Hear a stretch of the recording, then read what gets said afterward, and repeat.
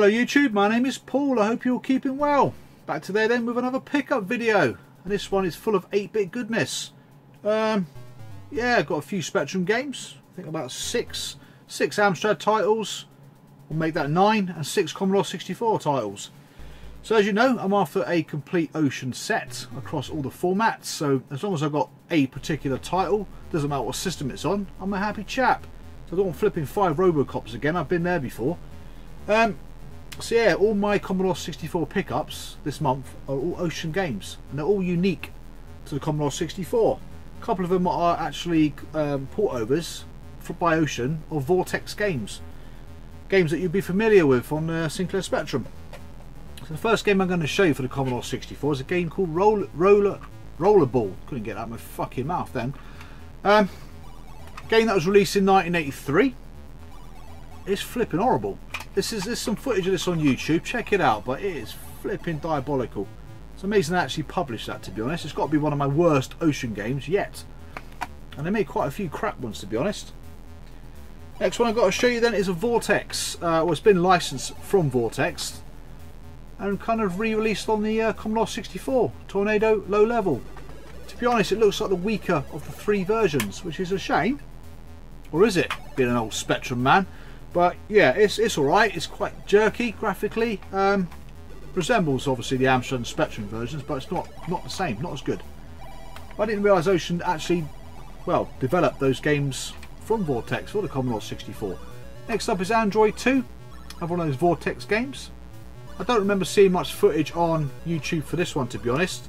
Because I don't have a Commodore 64, I can't try these games out. But I might have a Commodore 64 on the way, who knows. But yeah, Android 2, another one released in what, 1983. So that's quite interesting as well. Ocean Software not only released games specifically for the Commodore 64, but they've done the same for the Commodore 16, VIC-20 and a flipping Auric. I didn't even know what Auric was until the other day, and I checked one out on YouTube. I've heard of it, but I've never seen one. But there's actually a game Ocean released for Auric. They were usually quite supportive of old systems, weren't they, back in the day? Games for GX4000, the Commodore 64 GS, I don't know, Atari Jaguar. They were very supportive. Next up on the list is High Noon, which is actually better than the games I've shown you so far. It's not a bad little game, this, from what I've seen of it. Now there is one game on the bottom of this box here that I'm still after as an Ocean game, and that is Stunt Bike. Which again, might only cost £1 or 2. Most of these games only cost like a couple of quid anyway. You tend to get more clamshells on the Commodore 64 than you did on the Spectrum. Don't know why that is. Well, last but not least on the Commodore 64 is a game I've never really heard of before. I couldn't find any footage of this at all on YouTube. It's called Johnny and the Gymppies. It's quite a cool little name. Got quite a cool bit of artwork on the front of it. But because I can't find any footage of it on YouTube, I haven't got a flipping clue what it's all about.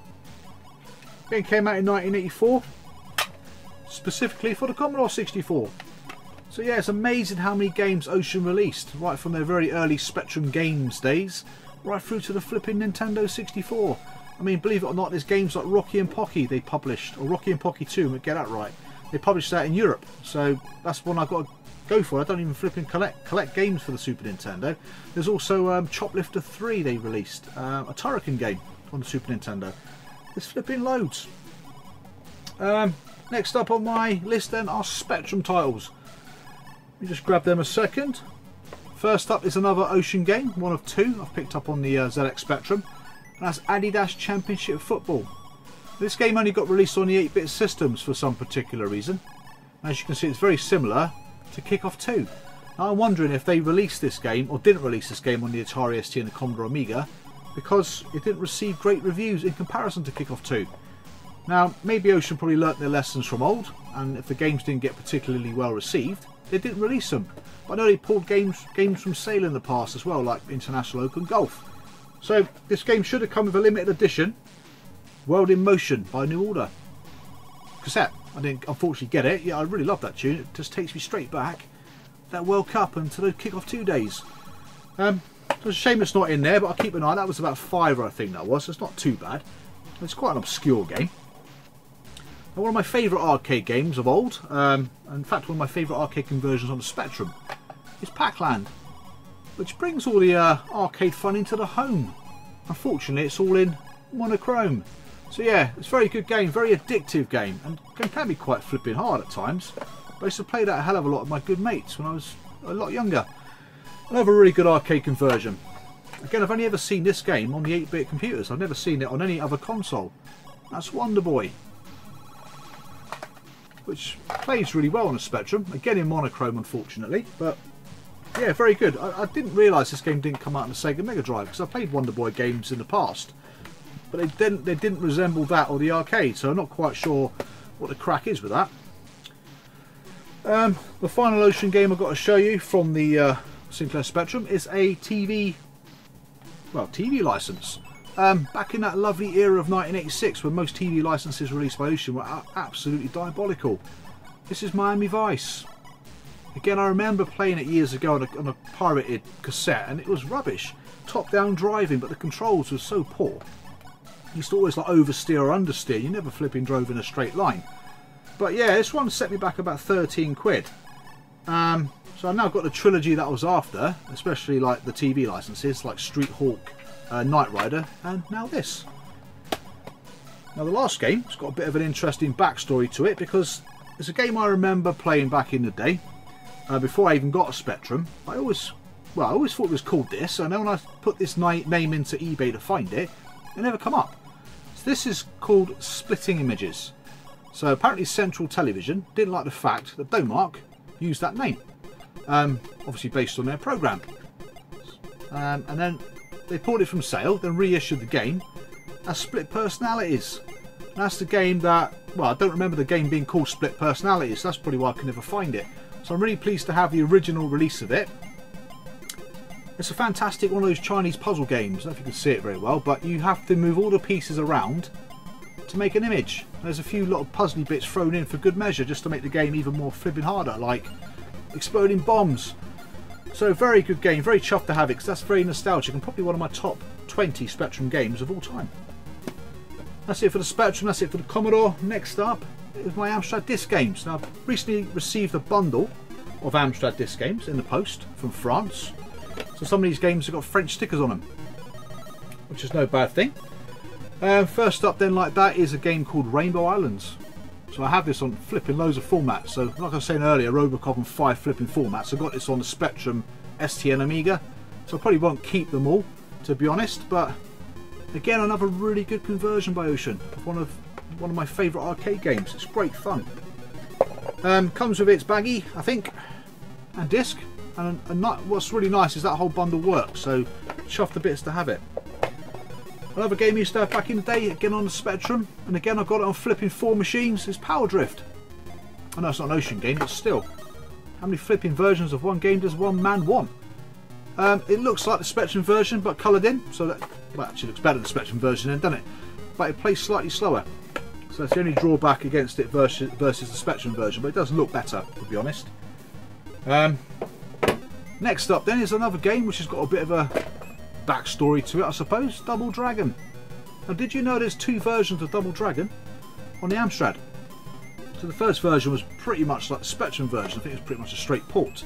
It was redone some years later. I don't know if that was some years later, it might have been a year later or something, but I was always informed that when you saw the Melbourne House logo there, if it said Melbourne House or Virgin Mastertronic or whatever, then it'd be the better version, but this definitely is the better version. So I don't know if flipping told me that, but they're talking out their fucking arse.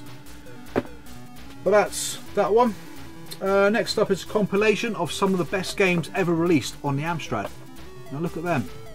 Another French compilation, but bloody hell. Renegade, Beach Volley, Flying Shark, Bubble Bobble, Wreck Le Mans, Wonder Boy Match Day 2. What an amazing collection of games. What was great about these discs is the fact that they fit on just 2 of them. So yeah, a really good compilation, and it all works. That's fantastic. Right, the next game I've got to show you for the Amstrad is one of those nice slim cupboard games. So I've now got about 15 of them, and the game is called Legend of Cage by Imagine Software. So a game I don't have as part of the Imagine Ocean collection, which I now have on the Amstrad. I absolutely do love these style cases. There we go. So I've got a well used disc, as you can see, so luckily it still works, which is fantastic. So really pleased to have that. Two more left to show you for the Amstrad then. The first one is a game which was pointed out to me by our good friend Ash ate one before you. He told me all about this being on eBay, so I couldn't resist. This one was about 30 quid. Legend of Cage, believe it or not, was about 50 quid, which is crazy really. This is Game Over 1 and 2 in one box. It was published by Dynamic, who actually made the original game in the first place. Obviously it had some controversial artwork in the first game, which I've touched upon. So there is that first game. And there's a second game. So yeah, really do like the artwork for this game. Massive wall poster. I was just thinking, these guys, let me remind you a little bit of the power suits in like the Fallout series. Got power armor on, for God's sake. But yeah, awesome. And comes in this little disc. So chuffed to bits for that one. So thank you very much, Ash. I did win it, mate, if you were wondering. But yeah, lovely condition as well. So chuffed to have that. And the final game I got in that big bundle of Amstrad Disk games is a game called Sliced by Secret Agent. A very difficult game to track down. Again, the Amstrad Disk version. I don't know why this game is particularly hard to get, to be honest, because it came out, what, in 1990? I don't know why the Amstrad version is quite difficult to obtain. But a very good conversion. I think I've picked up some really good Amstrad conversions here. That's definitely better than the Spectrum version. Looks and plays really well. But that's it. I think that is it. Like I said, a bit of an opportunist when it comes to Amstrad games. I think that bundle cost me about 90 quid, but I'll be shifting about 10 of those games on because I don't want... well, I only want those, to be honest, in the collection. Commodore 64, I'll keep collecting some games for it, especially the Ocean stuff. I'm missing Comic Bakery, which looks really good. And I'm missing that bike game, Stunt Bike, which looks alright, I suppose. But again, with the Commodore 65, I have no desire to collect anything for it, which is a shame, really. I'm sure there's some really good games out there, which I've never played before. That's it. That's it for these pickups. So the next video I'll show you will probably be my FM Towns Marty collection. But I definitely want to do another pickup video soon, because I've got a lot more 16-bit, some PC games, a collector's edition or two to show you. So I'll see you again real soon. Thank you very much for subscribing. All the best. Bye for now.